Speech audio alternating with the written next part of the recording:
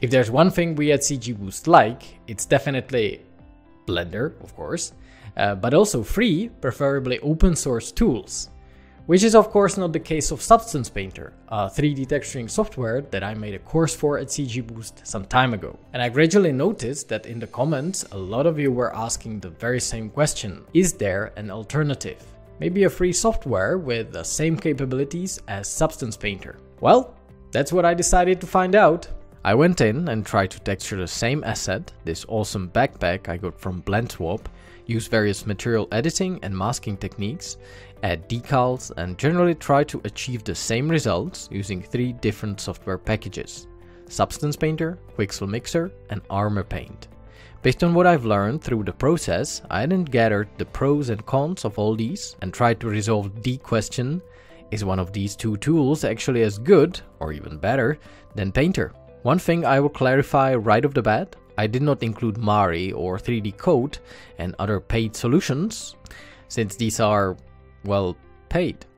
It's not that they're not worth the money, both are amazing pieces of software, alas, expensive. Which would kinda ruin the original idea of this video. Many of you may even ask, why have I not included Blender into the mix? Is Blender capable of doing the same things Substance Painter does? Well, to that I can only tell you a definite maybe. Not really. It's safe to say though, you can expect a lot of info coming in the near future at CG Boost concerning CG texturing, because there is a huge texturing update coming to Blender Launchpad course by Zach. First off, let's have a look at Substance Painter. This tool has of course become an industry standard quite some time ago, and if you've tried my Substance Painter Launchpad course, you probably know how very versatile it is. What I love about it is how many different parts of the workflow you can do without ever leaving it. So here you can see me painting some normal and height map details. This is a process I constantly keep using, and it often even replaces the need to sculpt anything. I even made a free lesson about this, so you can definitely check it out. Link is of course in the description of this video. After the bake process, which of course happens in Painter as well, you can apply a large library of materials. You can then use awesome smart masks, which save a lot of time, and make use of some good working particle brushes. And then pack everything into reusable smart materials. Also, everything is procedurally generated, so you can upscale or downscale your textures at any time. In other words, you can do pretty much anything in Painter these days, and I've come to rely on it extensively in my workflow. Which I guess is clear, since I've made a course for it. But I know that the reason you decided to watch the video was not to learn about how great Painter is. To list a few negatives, I have to say that after trying out some other texturing solutions, Painter may not be the most easy to use. It's not that it is user unfriendly, it's more like it has become a bit difficult with all the features it now provides, and so it may not be as intuitive at first. Also, one very problematic aspect is of course that now it is owned by Adobe. I will not go into the controversy of it all and how hurt all the fans of the original developer Algorithmic feel about the move to sell the company, me included. Still, we all know how Adobe treats its software and how very much they like the money they earn. So let's hope Substance can become the bright exception here. With the model done and textured, I exported the textures to Blender and rendered the model there, and I got this result. And set out to achieve something similar with a different software, but this time for free. First of those 2, there was Armor Paint, and I chose it specifically because it is so darn close to Blender. It actually comes out of the Blender software code and integrates many features you may already know from there, mainly the shader nodes. Beside other nice things about this tool, it is also free. You can get it from GitHub, or you can of course decide to pay for it a small price at Gumroad, which is what I've done, because I think it's more than fair if you want to support the development. Immediately, one of the great things you will find out is that Armor Paint actually imports blend files, among others. And it is as easy as dragging your file into the viewport, and bang, here you go. As opposed to Substance, you don't really have to deal with too many things before you export. You just sort out your meshes, name them, and do the UVs in Blender, and then throw the model into Armor Paint. I also very much like the idea of the layer system. Unlike in Painter, where all depends on what materials you export from Blender, here we can just directly assign various textures to various meshes. Other than that, it all functions like you are used to from any other layer-based software, even with different blending modes. Quite rudimentary, but still useful. Baking option also exists here in Armor Paint, and though the result can't really compare to Substance, it can definitely find its uses. You can bake ambient occlusion, curvature, normal maps and others very quickly, and then of course use them as masks. So, smart masking based on these geometry information is available here, though I must admit, in the end, I used some of the maps I baked in Blender and Painter in the texturing process, instead of the ones from Armor Paint.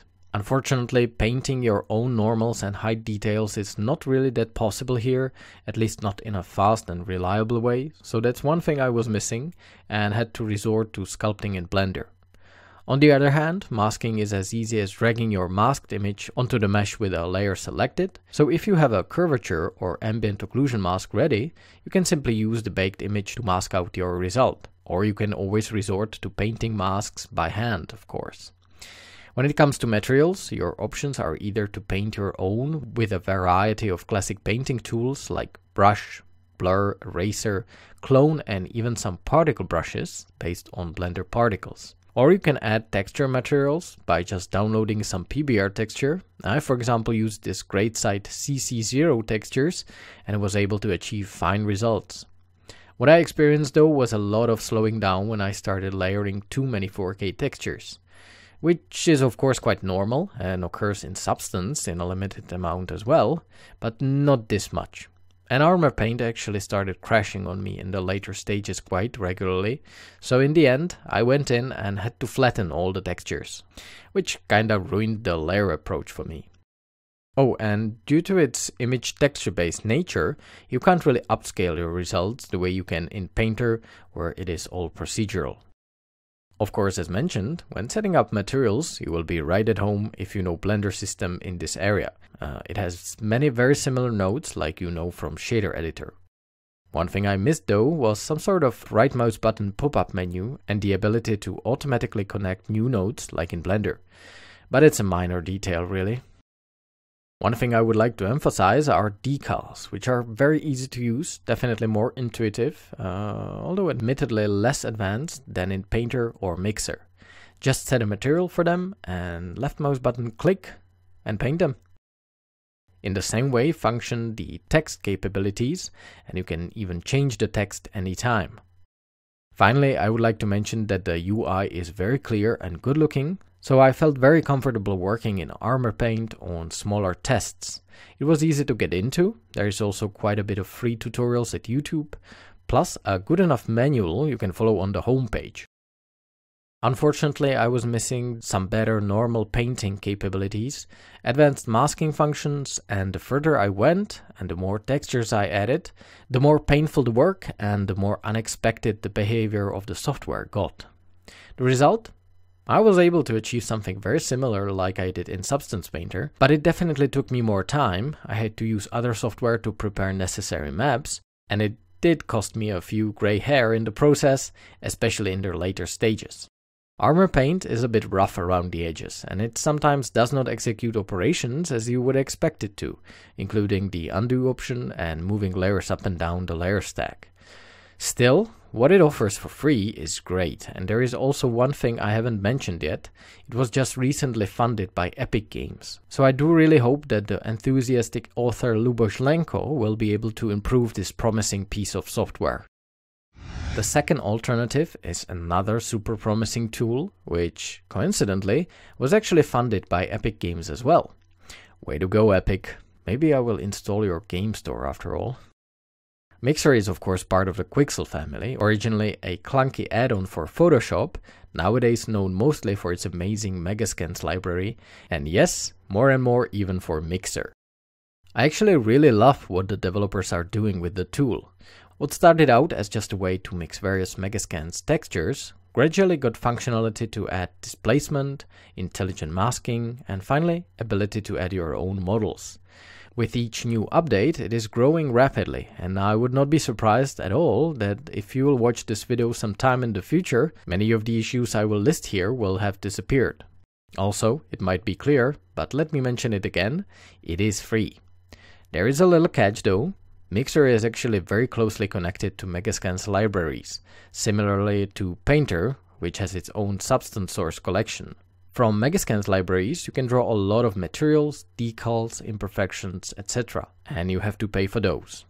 So in the end, you will do best to pay subscription to Megascan's assets, which I would recommend anyway because they are awesome, but it of course removes the free label from it. Fortunately, if you download Quixel Bridge, you will be able to import your own textures and assets and then use them in Mixer as well, so that mostly eliminates this issue. But what about the actual process? Well, immediately at the start, you will meet limitations. First off, you cannot use multiple UVs or UDIMs. Instead, Mixer supports only one UV map for the whole model you will import, so that's not that great. But if you get over this fact, prepare your UVs and export your model in a format like OBJ or FBX, you will be able to simply load it in and very quickly start working. Another drawback you will find is that there is not an option to bake your mesh maps, not to mention paint normals, so you will still need to use other tools for that. In my case, it was kinda ironically Substance Painter. I must say, I enjoyed the texturing process very much in Mixer. At times it even felt more quick and fluid than in Substance. The UI is slick and easy to orient yourself in, and if you have Megascans, using materials is as easy as searching for them and then dropping them in onto layers. The best way to mask out and assign your materials to different parts of the model proved to be the ID method, assigning different vertex paint colors to your model in Blender and then just very quickly choosing between them in Quixel. That was working as great as I know it from Painter. There is also quite a lot of options for more advanced masking, like direct possibility to use generated cavity and ambient occlusion masks, and much more. It is still not as far as Painter in this aspect, but I fully expect this will be one of the areas where Mixer will improve a lot very soon. You can easily work with your layers, blend them together, and actually even group your materials and mask layers and create smart materials from them that function the same way as they do in Painter. And even here it works as an amazing time saver. Mixer does not really offer too many advanced brushes, but you can definitely make your own, and also it does not provide particle brushes, unlike Painter and Armor Paint. Furthermore, I did not really like the way it handles painting decals. It is definitely less intuitive than in case of the previous two tools. Curiously, it does not even have a mirroring tool yet, and you are not able to add various channels, most notably opacity. All of this I expect to change soon though. The original nature of Mixer, being just a texture mixing tool instead of a full 3D texturing package, is still very apparent. After all, it's in the title. But it's great to see it growing and improving with each new version. I'd say though that if you're not overly demanding for masking options and don't mind preparing your models with just one UV map, you're certainly good to go to try Mixer out and will probably love it. If you work in Unreal Engine, it's actually very good to combine it with it. If I were to guess, Mixer will become Substance Painter's most fierce competitor quite soon. It only needs to add several vital options like baking, better masking and painting, and better UV handling capabilities. After that, Substance Painter might be in big trouble. In the end, all three texturing tools did the job, and each worked great in some aspects and lacked in others. I definitely love the way Armor Paint handles the files, how fast it imports blend projects, and that you can draw from your knowledge in Blender when it comes to shaders. Quixel surprised me with how fast it is, how easy to understand. It is also great how seamlessly it uses scanned Megascan's assets, and most of all, how fast it develops. To be completely honest, I would not trade Substance Painter for these tools just yet. It is still the fastest and most advanced tool of them all, especially with the new UDIM painting capabilities. Still, I very much hope Armor Paint and Mixer will be able to rival Substance in a big way, because such a competition, in the end, is always best for us, the users.